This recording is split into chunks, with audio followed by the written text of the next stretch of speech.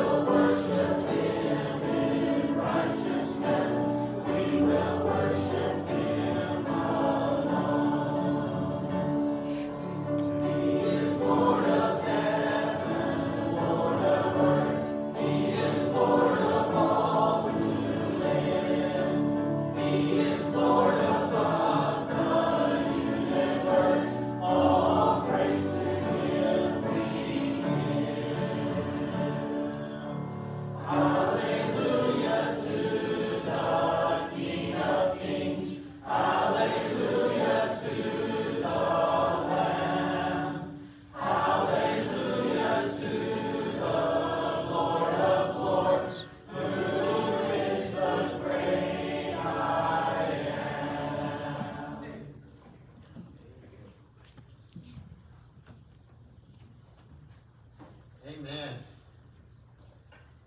Praise the Lord for the rain this morning. Amen. Amen.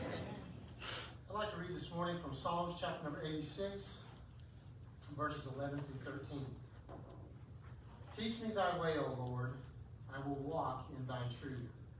Unite my heart to fear thy name.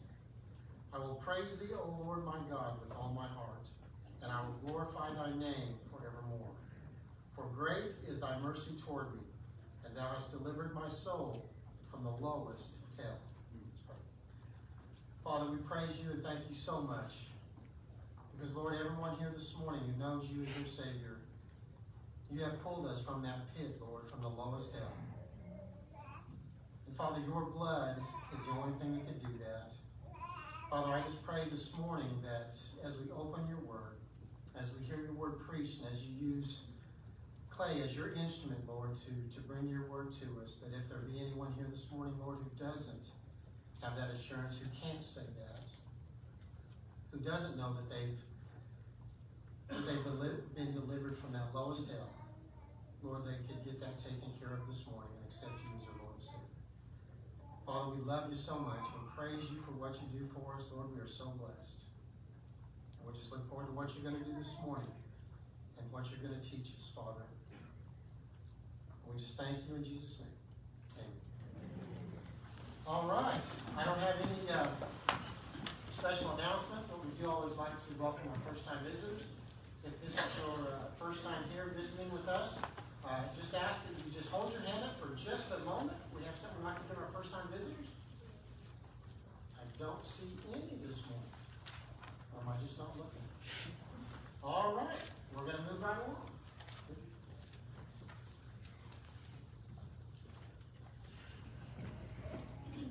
Turn your hymn books to hymn number 60. Hymn number 60, "Be Thou My Vision."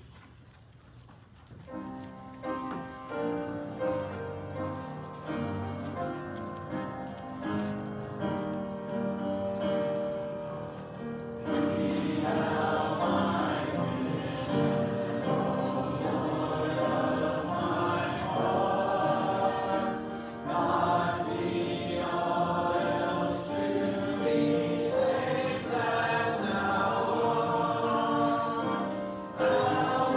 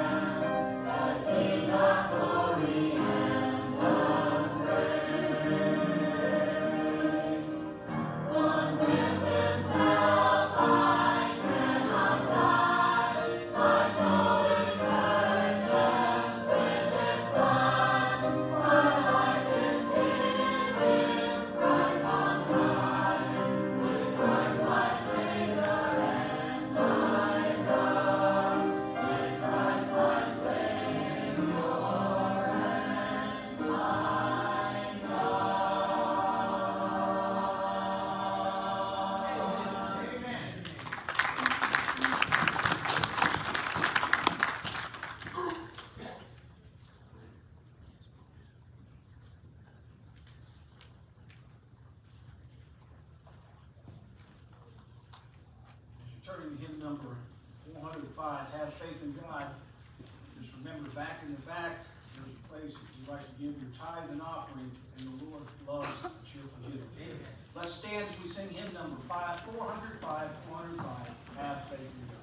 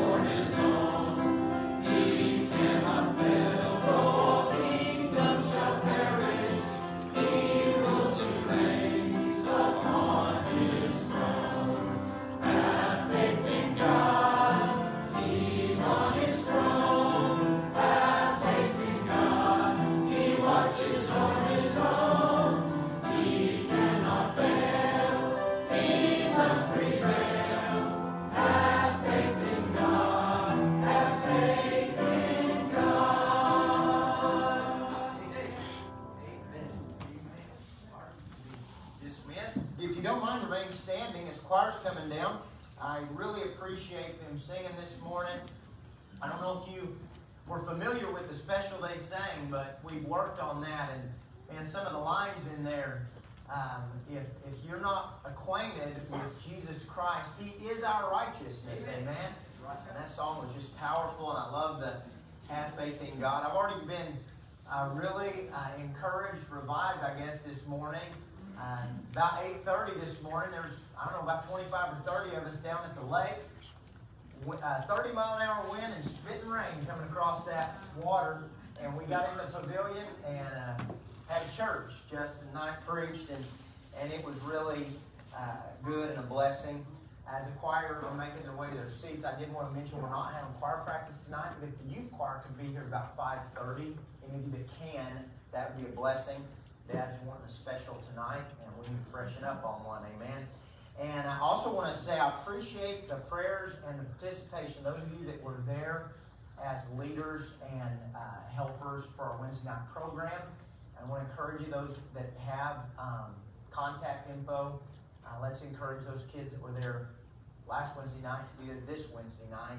And the rest of our church, please pray for that ministry, amen, with our kids and our young people. If you got your Bibles, open them up. We'll get into the message now, and you'll be seated for long enough, so just stand as we go to the text. Colossians chapter 4.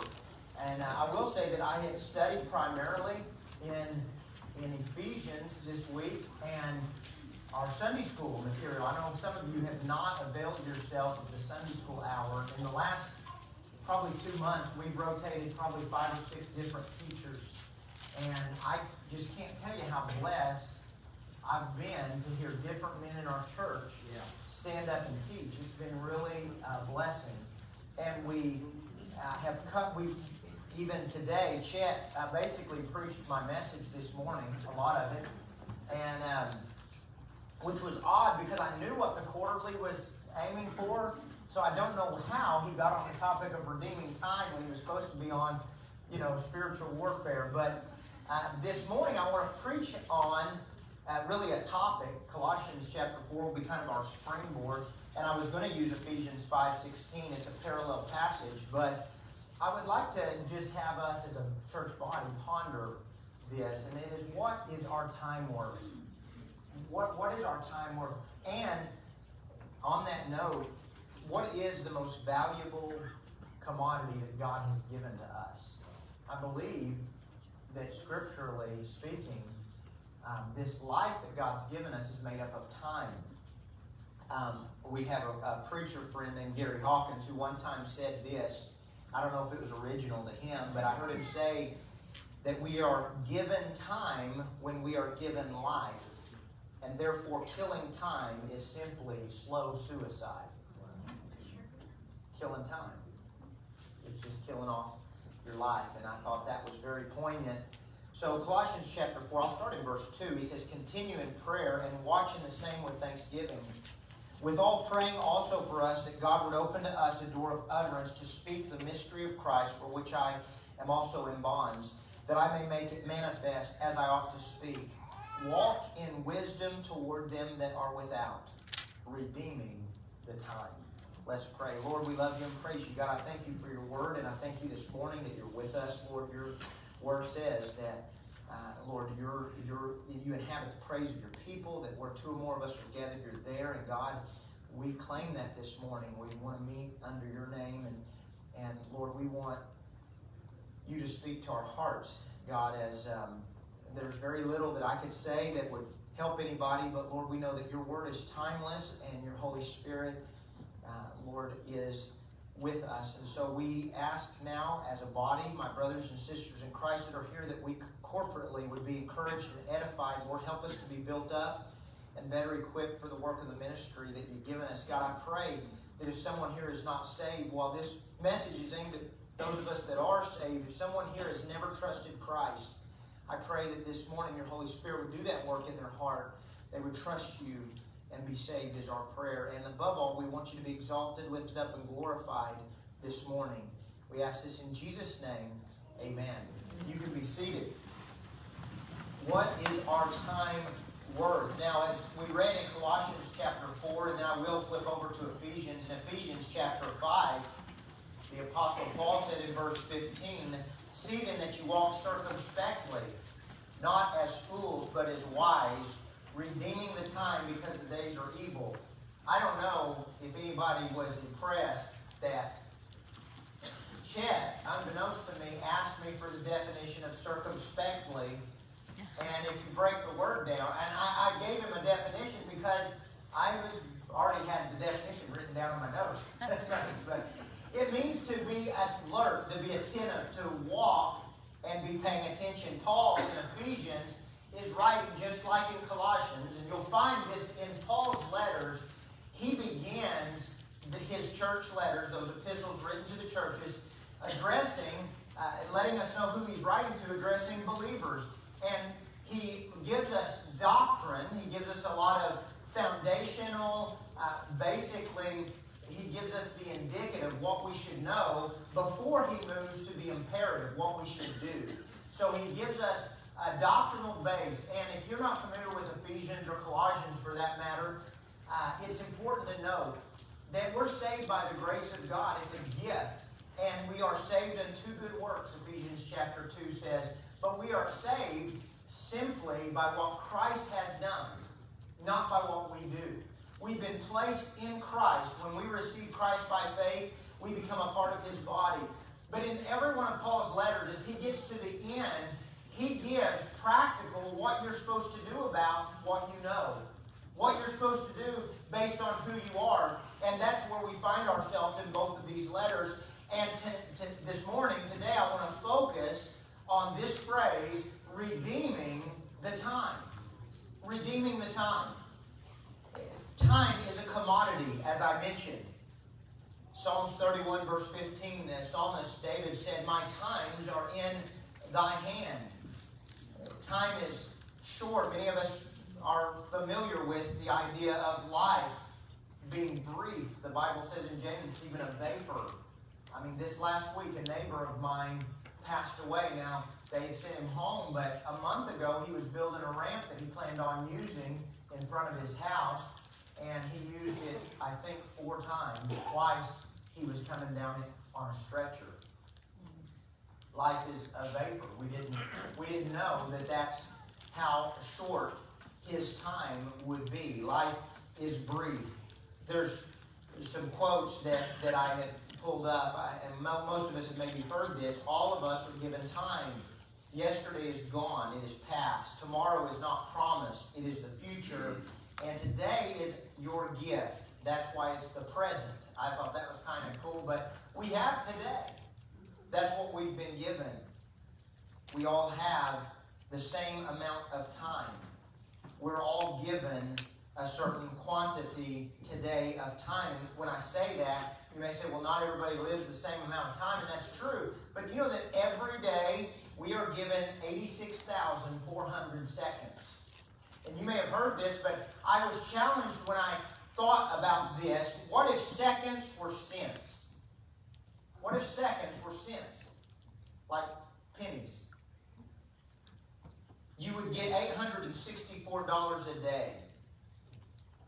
How would you spend that account? If you knew that every night your balance would be zeroed out, but instantly, the next morning, it would be filled once again with $864. You could not carry any saved time into the next day. Your account would only have $864 every day, but it was yours to use however you want. If you chose to do nothing, you would lose it. If you chose to invest it, those investments would be however valuable you chose, whatever it is that you chose to invest in.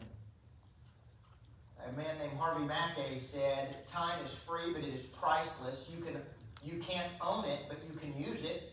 You can't keep it, but you can spend it. And once you've lost it, you can never get it back." Wow. Lost time is never found again. Benjamin Franklin said that. Many of us have heard the little phrase, carpe diem, seize the day. Because the fact is, even people that are not saved, and especially those of us that are saved that realize that we are living in light of eternity, how much more valuable should time be to us when we know that we can invest in eternity if we choose to. Right. We can take that which God has given us and we can use it for something that will last. Time is a blessing. It's a commodity that's given to us, and time is short. This verse, redeeming the time, it references not just the commodity of time, but the brevity of time. It is fleeting. Once it's gone, it's gone. So therefore, time should be seen as valuable. 1 Chronicles 29:15, the Bible says that our days on the earth are as a shadow. We are strangers before thee and sojourners, the Bible says. And our days on earth are as a shadow. Job 7:6, my days are swifter than a weaver's shuttle and are spent without hope. Job 9, he said, my days are swifter than a post, and that meant how many of y'all remember the days of the Pony Express? Post was somebody that carried a message. You see them coming, they deliver, or they just go by, and then the cloud of dust, they're gone. Psalms 39:5, the psalmist said, behold, thou hast made my days as an handbreadth, and mine ages as nothing before thee. Verily, every man at his best state is altogether vanity. Once again, James 4:14, what is your life? It is even a vapor. Listen, this isn't intended to be depressing by any means. But it is sobering, isn't it? You know what I realized? I realize now that I'm 41 that the further you go in time, the faster it moves. Amen? They call it topping a hill. Well, I don't know if I was always told that Turners don't peak till about 50, so I'm not over the hill yet, but I do know this. Time is speeding up. Amen? I got bucked off Friday and I'm feeling old. I'm telling you, I'm forcing myself to walk without hobbling, but it hurts. It is funny though, if you are getting bucked on a horse, time slows down to a crawl. Amen? He was like slamming me around for, it seemed like an hour. Yeah, it's like 3 seconds, right? 5 seconds, whatever it was. But time, it's going by and we're getting older and we know that. And we often comment on how time flies. I think the universal phenomena of us marveling at the reality of time and us traveling through it is, to me, proof positive that God created us for eternity. What I mean by that is, it is the universal experience in all of humanity, this thing that we all consistently marvel at. Boy, time sure gets away. Well, that's like a fish saying water is wet. That's our universal experience. Yet, we do marvel at the passage of time because we were created for eternity. I believe that. But this life, this earthly life, is brief. The brevity of time is a fact. It's been said that we will have all eternity to enjoy our victories, but one short day in which to win them. Time is short, and therefore, the Word of God, Old and New Testament, tells us that we are to value. Psalms 90 verse 12 says, so teach us to number our days that we may apply our hearts to wisdom. You see, we've been given a responsibility. If you understand how precious time is and how short it is, then you need to be conscious of your responsibility regarding time. Well, what does he mean when he says, teach us to number our days? I mentioned the idea of seconds being cents because most of us are far better at budgeting and keeping track of our money than we are our time. Amen? I mean, none of us would ever waste money the way we waste time. Yet, can I tell you something? You can gain and lose money many times in a moment. But time, you cannot get that back. It is possible to lose money and get it back. You lose time, it's gone forever. So, the responsibility we have, when David said, teach us to number our days, when Paul says to believers that we are to be redeeming the time, how do we do that? What's he asking us to do as Christians? And how do we do it? Well, first of all, to redeem it means that we have to see the value of it. Redeem, it's the idea of buying back. We have to understand that there is intrinsic value in the time we're giving, and therefore we have to value it. We have to see the value that God has placed in our hands. The daily, hourly, moment-by-moment opportunity to not just value, but then buy back. That's what redeem means. Buy back. How do we do that? I believe we are to be intentionally investing the time God's given us. Do you know the parable of the talents in Matthew 25, 14 through 30? I won't read it, but some of you are familiar with the man had talents, a landowner there, a boss, if you will, and he calls 3 servants, and he gives one 5, I think, and one 2, and one 1. And he tells them to invest them. The one that was given a lot, he invested it and doubled his money, if you will. I'm paraphrasing. The other did likewise. But the one that was given the least, he, when called to give an account of what he had done with the master's talent, with his money, he said, I knew you were a hard man. And I knew you gather where you don't plant. And therefore I was worried. I was scared. And so I buried it. And you gave it to me, and here it is. The master was wroth with him. He said, I went away. I expected you to invest this talent. You see, I believe when we stand before God, I think our greatest regrets, the greatest tears may not be from sins of commission, what we did do that we shouldn't have done, but it may be for this sin of omission, failing to redeem the time, failing to take what God gave us and invest it in something that was going to be eternal. This is sobering, and it's hard for us to get our heads around sometimes. Because, as Paul says, 2 Corinthians 4:18, while we look not at things which are seen, for the things that are seen are temporal, but the things that are not seen are eternal. It's hard in this temporal life to have an eternal mindset, isn't it? That's right. I think Chet mentioned this morning in class that we're bombarded when the world, he mentioned that, tomorrow we're going to be at work, or we're not going to be in this church service where the Word of God's being preached. And the devil is, listen, very capable of taking our minds away from the things that actually matter. Right. So we must see the value of time and then be intentional about how we invest our time. That's what redeeming means. On a practical note, investing in those around us. What is going to eternity? People are. Amen? Yeah. People are. And can I tell you something? This should change the way you view stuff. Because in America, we have developed, a society where by and large, we use people and we love stuff. And that's wrong. Listen, having stuff may not be a sin, but we ought to use stuff and love people, not the other way around. That's right. Amen? We ought to love people. Listen, that's one thing, and I don't want to brag on my dad, but can I just say this? I believe that God has blessed my dad. But can I tell you something? I've also seen that that dad has held God's blessings with a very open hand. We don't, listen, he mentions that we don't have anything. We're stewards. And that's why it's our prayer. Listen, do you know why we keep steers and we have an arena and we rope? It's not because my kids love to rope. Sam does not want to ride a rope. I have to make him, amen? Not because he wants to. But can I tell you something?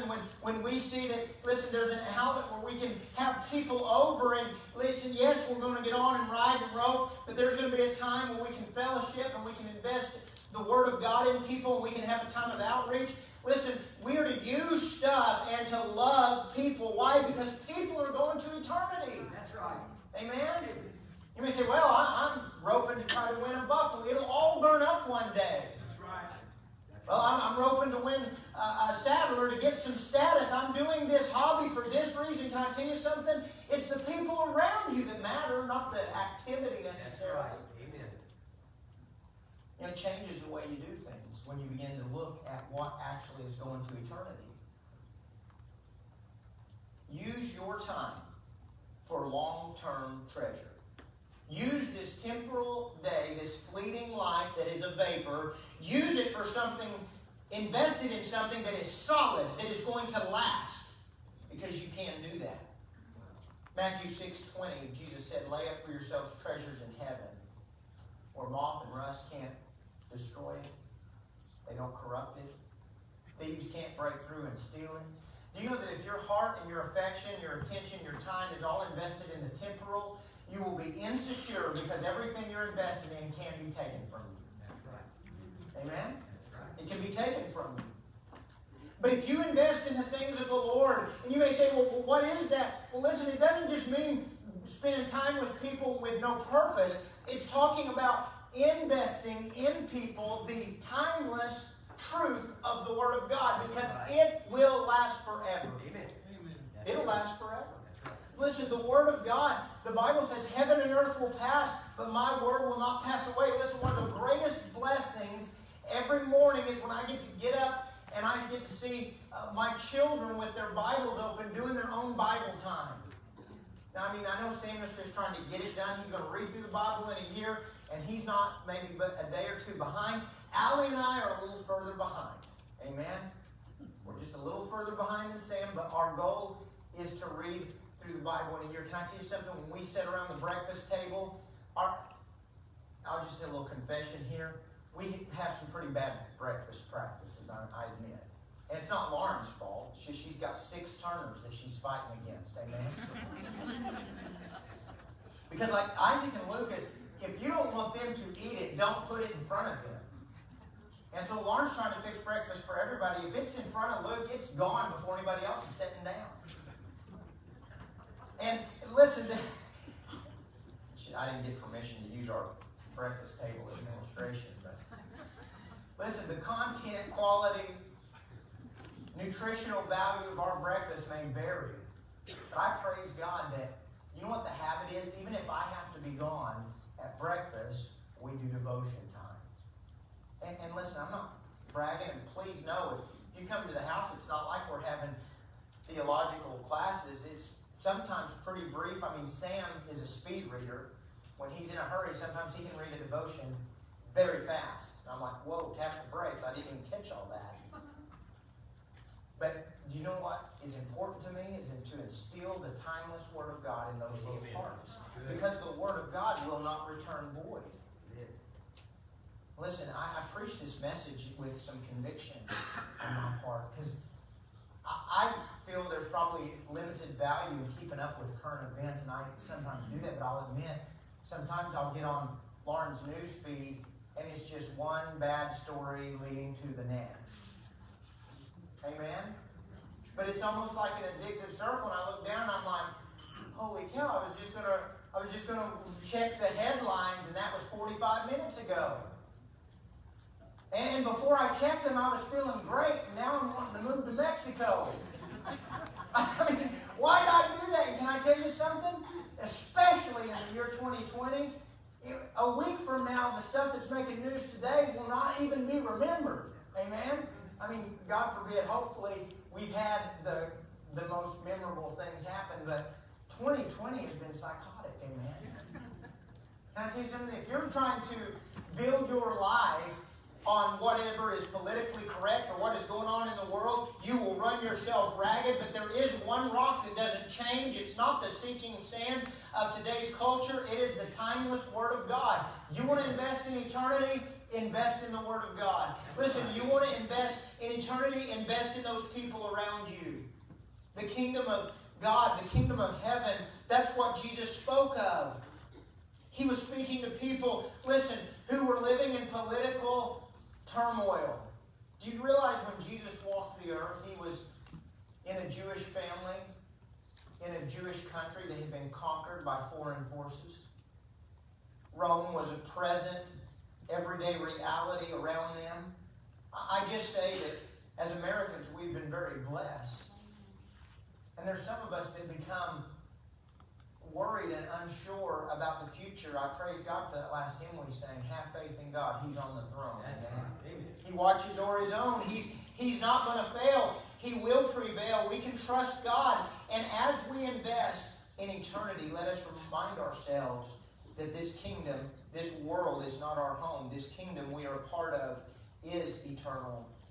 Therefore, as I once again preaching my message this morning, do you know that being all fired busy does not necessarily mean you're investing in eternity? Right. Spiritual laziness can take many forms. Listen, investing in eternity means that you prioritize the things that actually matter. Isn't it interesting that God instilled in His moral code the Ten Commandments, and also before and after that, He established for His people a day of rest, a Sabbath where they think of Him, where they depart from their own endeavors, their own pleasures, and they give their time to spending time with the Heavenly Father. So we have a responsibility, and not just a responsibility. My last point this morning is there is a moral necessity of us redeeming the time. Colossians 4:5, there are texts that walk in wisdom toward those that are without, redeeming the time. It's almost as if Paul is saying, and in Colossians 4, he's talking about preaching the gospel. That's what he was wanting to do. And he says, walk in wisdom toward those that are without, redeeming the time. You know, I think if Paul could talked to us, he would say, walk in wisdom towards those that are without, those that are not saved, because we're to redeem the time, because time is short. Do you know evangelism opportunity stops at the moment of death? Right. Amen? True. You know, listen, you got a neighbor, you want to share Christ with them? Listen, you better do it now, because you can't do it once they're gone. You can't do it once we're gone. This is why Paul says, be intentional, redeem the time. There's people that are without. They're without the body of Christ. They're outside of us. They're outside of grace. Walk with wisdom toward them and redeem the time. Listen, he said in Ephesians, redeem the time. The days are evil. Not only is life short, but there is a moral component. There is a good versus evil reality in our world. And the world system is going the wrong way. Listen, 2 Timothy 3:1 and 2, Paul told a young preacher that in the last days, perilous times will come. Psalms 37:18 and 19, he says, the Lord knoweth the days of the upright, and they shall not be ashamed in the evil time. The enemy is working every day. That's right. Are you? I don't want to be ashamed when I stand before God. Listen, last night I just thought this was powerful. A friend of mine sent to me an encounter, an evangelistic encounter between Ray Comfort and a couple on the street. I think this was just within the last week or so. He encountered an African-American couple, and he said, hey, could I just ask you a few questions here on the record? And I said, sure. I'm kind of paraphrasing, but he said, what's the problem with America? First thing one of them said, racism. And so he broke down racism. You know, white people hate black people, brown people hate black people, and, you know, Mexicans hate Americans. And just going through a list, he says, does this sound about right? The guy said, yeah. And he said, what if I told you this is not a skin problem? What if it's a sin problem? And the guy said, well, yeah, you're probably right about that. You know, in about 10 or 15 minutes, he shared God's standard and how we all fall short. He shared the gospel. And this couple, I don't believe it showed him leading them to Christ, but it showed afterwards. He led them up to it. I think they cut the camera. He prayed with them to receive Jesus.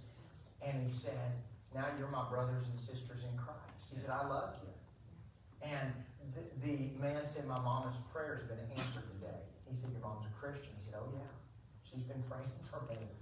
And you know what? As we watched this video, it began to become very clear. Listen, do you know that winning political arguments is not what Christians have been called to do? That's right. It's not what we've been called to do. And I've heard it said that a man convinced against his will is of the same opinion still. Can I just say this? That I'll be real honest. Because I am saved, because my faith informs my worldview, I am forced many times to side with the quote-unquote conservative side of things, just because there's things that, like was mentioned this morning in Sunday school, that are not political, they're scriptural. That's right. I'm not talking about personalities. I'm not talking about a person. I'm talking about certain principles that I cannot escape in the Word of God. That's true, but can I tell you something? No political party will bring a utopia in this life. That's right. This temporal life is fleeting, and the Bible says the times, the last days, perilous times are coming, and my hope is not in the government. That's right. Amen? That's right. My hope is in God. And do you know how you invest in eternity? By sharing the gospel with people. Listen, by preaching Jesus, by engaging in a good work, we should be ready to give a reason of the hope that is within us with meekness. Listen, the enemy's working every day. He has a plan. Do you realize the devil, the Bible says that the devil has plans, wiles, these schemes that he's got cooked up. And many of us, we go through life floating along as if we couldn't care less about what happens tomorrow, what happens today. I'm simply saying this morning, it is getting darker fast. It's time that we as believers turn on the lights. Amen? It's time to turn on the lights.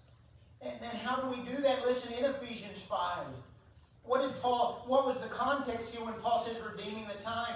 Because the days are evil, and be not unwise, understanding what the will of the Lord is. He starts chapter 5 by saying be followers of God as dear children.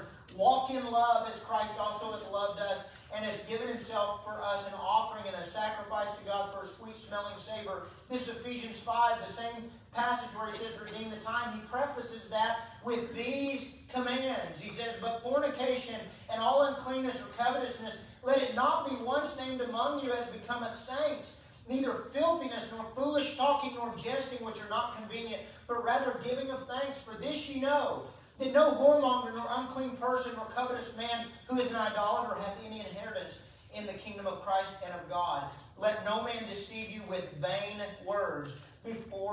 For because of these things cometh the wrath of God upon the children of disobedience.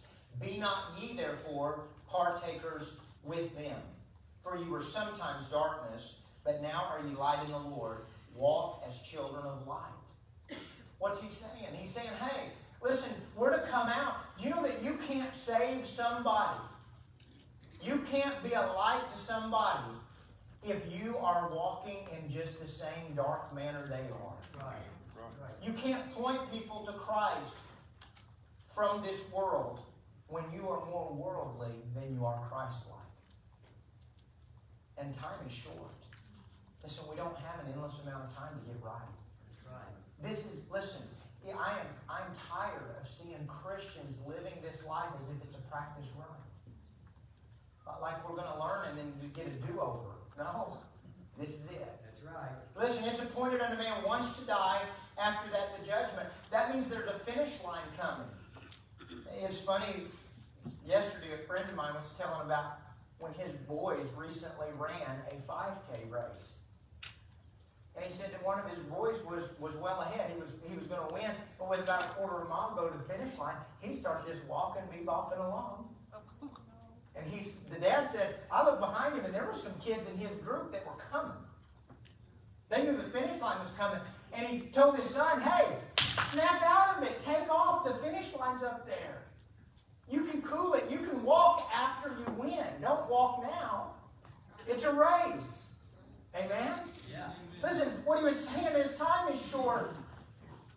Listen, Christians, I see a trend. And the trend is that we, in this day and age, seem to be pulling back in areas where we should be pushing forward. And many believers are getting emotional, pushing forward in areas that really may not have any eternal significance. And I'm simply asking if this valuable commodity we've been given, if we see time the way God sees it, is there not things in our lives that maybe we should change? You know, I was talking to a friend recently about entertainment, about movies, and he was talking about a good movie versus a bad movie, and I told him, I said, you know, one reason that Laura and I just haven't got to watch much movies is we don't have time. It has nothing to do with the content. I mean, there's just no time to sit down and say, okay, 2 hours, we're just going to sit on our hindies here. I mean, and if you know our kids, trying to watch 2 hour anything with them is going to get interrupted, amen? And so it's really a time thing. And I'm amazed, listen, when I read the statistics on the young people today, how much quote-unquote screen time they spend, listen, it blows my mind. Do you realize that you could be a proficient, professional musician on the instrument of your choice, or you could be fluent in any given language if you would just spend half the time on those disciplines as you do on social media or video games? That's right. It just blows my mind. It's as if time doesn't matter. As if we're not going to give an account for it one day, but the Bible says we are. See, here's the funny thing. If I blow my money, I mean, Lauren knows she kind of keeps our books, so I'm not going to be able to just, I I do this sometimes. She'll send me to Walmart for like 3 or 4 things. Now, I don't waste a lot of time at Walmart, but here's why. If I walk by and say, I'm not sure if she wants this or this, just get them both. Right? Like if she'll say, we just need some juice. Well, she was a little too vague, so I come back with every juice that looks cool to me. Right? But my point is, do you know who balances our checkbook? It's Warren. And that helps me a great deal because I'm less likely to make a run on all the ammo calibers at the sporting goods shelf because I know that when I go back, I mean, $100 is a lot on groceries. It's really nothing on ammo. I mean, ammo's important, right? Amen? But it's just hard for me to do that and then give an account and explain to her, yes, you think I have a lot already, but I needed more. Can I tell you something? Knowing that I've got accountability, knowing that there is somebody who's balancing the books, helps the way I spend. It should help, amen? Sure. Should help the way I spend. Do you realize we have a loving Heavenly Father? But the Bible says He is going to call us to give an account for what we've been given. And that's sobering. That's right. Can I tell you something? There's times when I'd rather just do nothing. There's times when I'm tired of investing in people. There's times when I think better things to do could mean take a hammock, find a shady spot, and disappear for 4 hours. I mean it. But then I also know that I've been given, just let me be practical. Because you say, well, we're not a pastor. We're not in the ministry. You got a child. You got a spouse. You got people around you. And I am very aware that these little blessings God's put in our home. Samuel's 11, getting ready to be 11 years old. That means he's halfway to 20. 22, if my math is right, when he turns 11, right? I mean, he's already halfway to 21 years old. And boy, these last 10, 11 years have gone by fast. And can I tell you something? I'll always have a relationship with him. He's my son. But molding him and developing in him things that I know God wants in his life, the window's closing. That's true. The window's closing. That's it. I mean, my discipleship window on my children in my home is very, very short. And can I tell you something, parents? That's why, it's probably easier to do some things without your kids helping you. Amen? Right, it is. Listen, sometimes the kids helping you means it's going to be a lot longer day. Amen? But can I tell you something? I'm raising kids. I need to invest in kids. And as my kids get older and they begin to contribute and they begin to learn and listen, they ask questions. Why do we do this? Or what's going on here? And I can invest not just practical things, but I can invest eternal principles in their lives based on the Word of God. I want my kids to know that we go and see people. Listen, do you know what it's like to do deathbed visitation on people you're not sure that's saved? To do evangelism in a home where you know that some of the family standing by their loved one is lost. Listen, that's something you pray up about, but it's also something, can I tell you something? I took my kids along with me. This last week, Allie and Tori, I can't remember if Sam, I think Sam and I might have had all of them, stood and sang, "What can wash away my sin? Nothing but the blood of Jesus," to a dying man. Well, I'm not sure kids should be involved in that kind of stuff. Can I tell you something? I believe it's an eternal investment. Do you know that if your kids are the very best at the particular sport you enroll them in, that will make very little difference in eternity?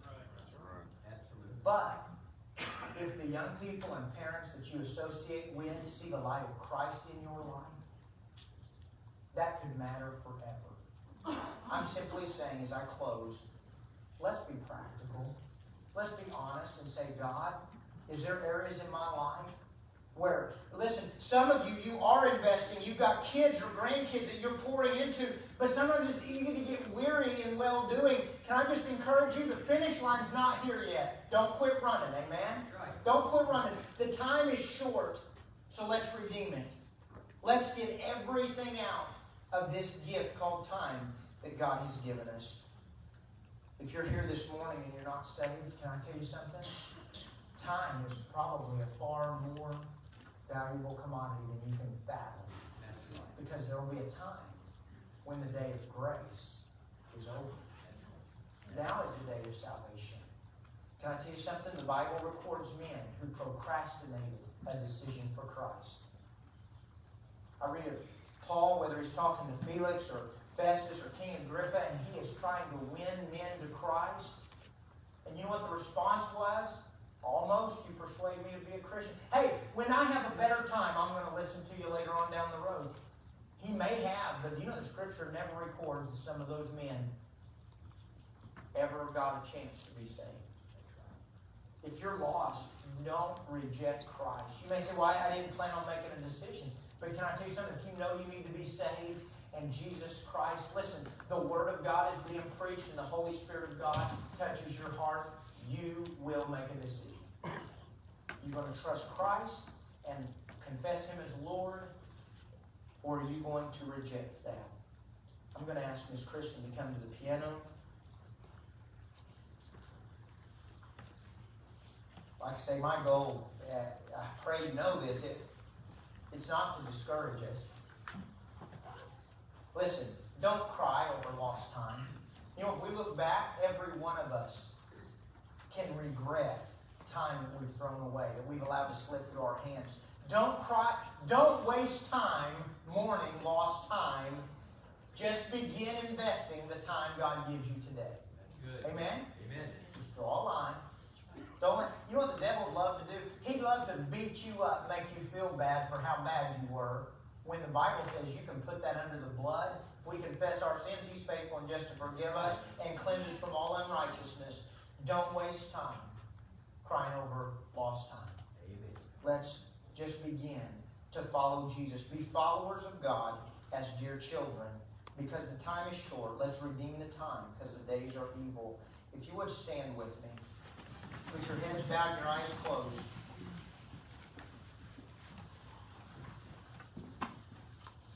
Can I tell you something? This is kind of this week has kind of affected me.